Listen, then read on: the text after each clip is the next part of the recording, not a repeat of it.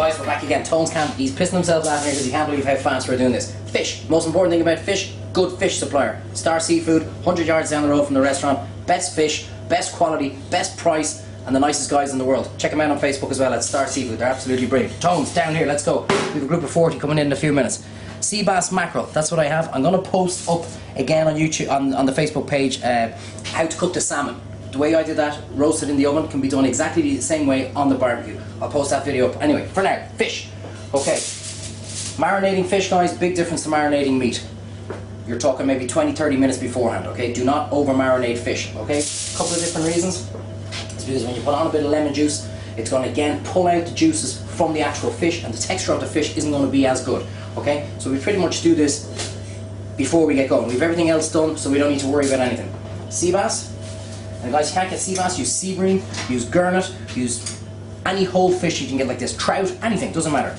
Okay, I have here, lads, flat leaf parsley and a few chives. Whatever herbs you can find fresh on the day, into the cavity. Okay? And you're going to see why exactly and how we're going to get the flavours out of this. A little bit of garlic. Again, this is going into the cavity, guys, so we're not going to be eating a whole lot of this. You're going to get the subtle flavour through it, okay? You getting a close-up in on that, Tones? Now, what did I open there earlier on? What was I looking for, Tones? Can't remember. A little bit of pepper. Okay, on top. Again, no salt. And cook it in the skin, guys, okay? Because when it's cooked, we're going to take it out and that skin will peel off so easy. Okay? I'm going to put the ends of the lemon in here, okay? Because I want to keep the tops for presentation. Now, yes, sweet chili sauce. Where did I put it, Tones? Right in front of me. Just a little bit of sweet chili sauce. Now this is not going to go direct onto the heat. We're cooking it in the tin foil, so there's no fear of that burning. Okay? Now, Tones, maybe move around over here so you can get a little bit closer on this. So basically what I'm doing is I'm just going to fold it up like this. Okay? And then in, at the end, as I said, in the salmon, you can see me doing this very, very easy. So again, fold up the end here. And think about this, lads, you've got everybody coming in, they've all got their glass of wine, you've done your meat, you've done your steak, you've done your chicken, you've done everything, 15-20 minutes in the kitchen, and we'll have this done. Now, the other thing I'm going to do, which is what's great when you're cooking fish on a barbecue, is steam. And we're going to steam it with a bit of white wine. You don't drink water, no problems. Okay, so you're talking maybe a tablespoon. Again, guys, don't get too caught up about measurements. Not when you're cooking. Measurements only worry in baking. Cooking is all about discovering, making mistakes, saying I'll put more or less in next time, whatever. Here we go. 3 pieces of lemon on top. I'm going to open up there, Tom, so you can get a good look inside there. Come on, don't be shy. You zoom in on that. So when you take this out of off the barbecue, guys, this is exactly how it's going to look when it comes out. Got it? When you're putting it on, a little bit of salt, just as we're about to cook it. Close it up. And if you forget your salt, put it on at the very end, like I said there a minute ago, when you finish it. Look at that. 1 parcel, beautiful fresh sea bass. Put that on the side of the barbecue. Whole sea bass like that, you're talking maybe 15-17 minutes, not on the full heat of the barbecue. Open it up, it ain't cooked, close it back and put it back on for another few minutes. Chicken, pork, steak, sea bass, and I still got more to show you. Let's go, Tones, wash the hands and we're gone. Sun is shining, the weather is sweet. Okay guys, boom, we've got chicken, we've got pork, we've got steak, we've got sea bass, and now we're on to mackerel. Personally, I rate mackerel right up there with coriander. I don't get it. It's one of these fads everybody loves. Okay, so again, we're going to stuff it whole like we did with the sea bass with a few different flavours, just to show you a bit of variety. Okay, we're going to put it in with the head, but some people don't like to see the head. Okay, no problems. Tones, knife, fish, meat knife.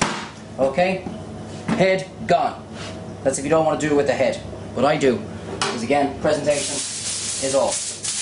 Tin foil, a little bit of butter.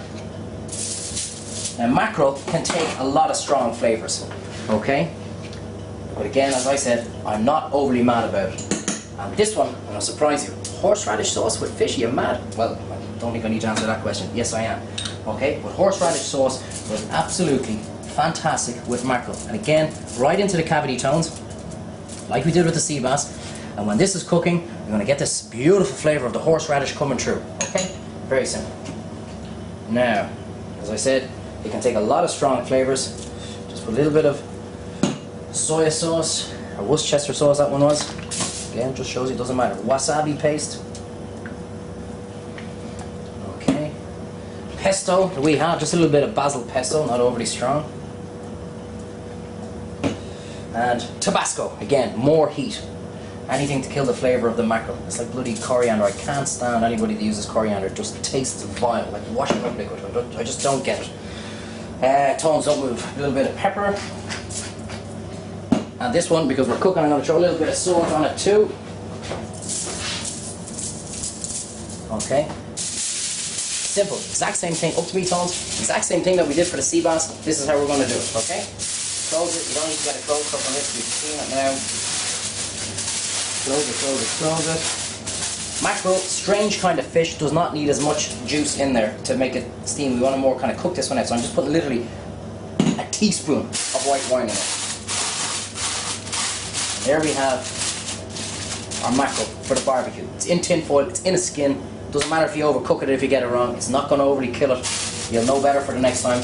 And guys, as we always say here on Treyvaud on Facebook, it's all about experimenting, all about having a bit of fun. Couple of minutes there, we've got 5, 6, 7 different dishes how to show you how to do it. Last thing guys, thanks a million, our Facebook numbers have soared. Thanks to the little competition that we did. We're going to have the winner done later on. It's time to barbecue. Enjoy it, and let me know lads if you do it. We'll see you later. Make you want to move. You're dancing.